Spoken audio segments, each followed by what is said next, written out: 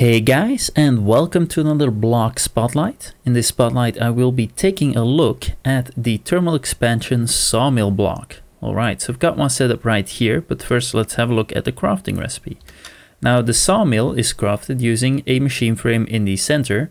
On top of that we have an iron axe. On the sides we have two planks, so this can be any type of plank in the ore dictionary.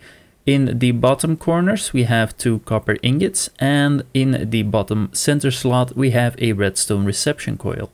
Now the machine frame is crafted using by default iron ingots in the corners, a gold ingot in the center, and some glass in the center outer slots there. So this in some instances, in some mod packs, can also require steel ingots in the corners, but by default it's iron.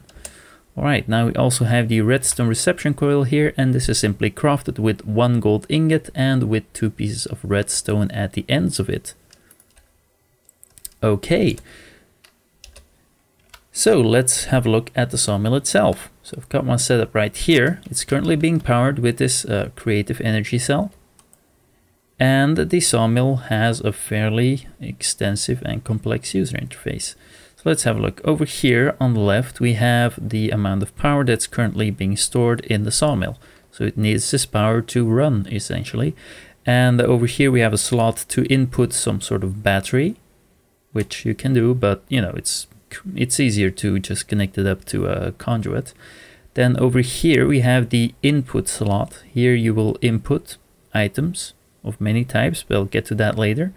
And then it will output it over here in one of these two slots, and you get a bonus output sort of right here in this slot. Now the input in this slot here is sort of either extra or conditional. For example, it can have a certain chance of outputting an item for a specific item into this slot, but by default the main output will be put in these two slots up here. All right. Now, first off, over here, we have the amount of power usage, the max amount of power that can be used, and the amount of energy that's currently being stored. So this is a nice energy overview panel. Then we have redstone control. If you're not familiar with it, the first option will essentially make the machine run under any circumstances. The second option, which is the default, will make it so that it will only run when there is no redstone signal being input into the machine. And finally, the high setting makes it only run when a redstone signal is being applied. And then finally we have the configuration. Now configuration allows you to configure the sides of the machines where it will in and output certain items. Okay, so we can see here this is a blue slot, and it means over here this is the left side of the machine, and this one is the back side of the machine. These will serve as inputs, so everything you input through here, through for example an item duct or some sort of Buildcraft pipe, it will insert it into this slot right here. Then we have these yellow squares here at the top and bottom. These will output any items that are normally put into this slot here. And then finally we have the right side here, which is red, and that will output any items that are normally stored in these slots. So these will output automatically. You don't have to pump them out or anything. They will just always output through that side if something is connected there. So for example, you can even put a chest there, of course. Now you can left or right click these to change the type of output. There's also, as you can see, an orange color. This means that it will output anything from these two slots into orange. So that's a combination of the red and the yellow, of course. There's also nothing, which means it doesn't serve as an in or output. And then again, we have the blue, the red, the yellow, the orange. So you can cycle through that. You go back with the right button, forward with the left button. All right, now let's have a look at how this machine works. So as the name may suggest, it's a sawmill, so it's supposed to, you know, saw up wooden items. That's sort of the general idea. And I've got some oak wood here. Let's input one. And it's working. And when it's done, we'll see it outputs 6 oak wood planks and 1 sawdust.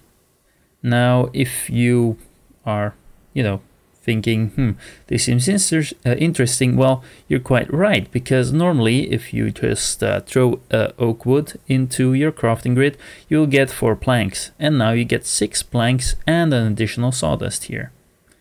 So essentially the reason why you would want to use a sawmill is because it's more efficient than doing it the vanilla Minecraft way. Now there are many things you can input into the sawmill, and I will not go into all of them, but you can click the button here, well, the arrow here in the center to see all the recipes, and there are quite a few of them. So you will see, you know, all the wood types you can input there. It also tells you how much power is needed to process that, and how, you know, the bonus item you get out of it is, in this case, sawdust all of the time. You get the 6 planks, and this is for every, you know, wood type in your dictionary. But there's also other things you can input besides wood. For example, over here we have a node block. Now if you're familiar, the node block is crafted using redstone and some wood, and, well, wood planks of course.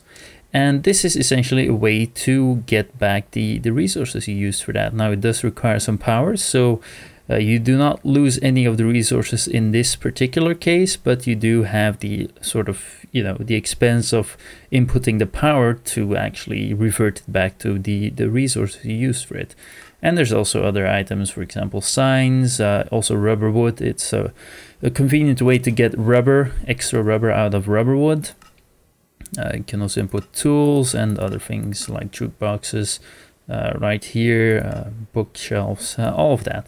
So it's a very convenient block, especially if you want to win back some resources when you're done with the block or something. I went over all of these on the right here. So yeah, I think that's about it for this block. Hope you guys enjoyed this video. If you did, please like and subscribe, and I will see you guys in the next one. There's one small thing I still want to add, which I forgot, and that is that, like any of the thermal expansion blocks, you can just shift right click with your right mouse button with a crescent hammer to remove it. So you don't have to break it with a pickaxe or anything, just get a crescent hammer, hold shift and right click.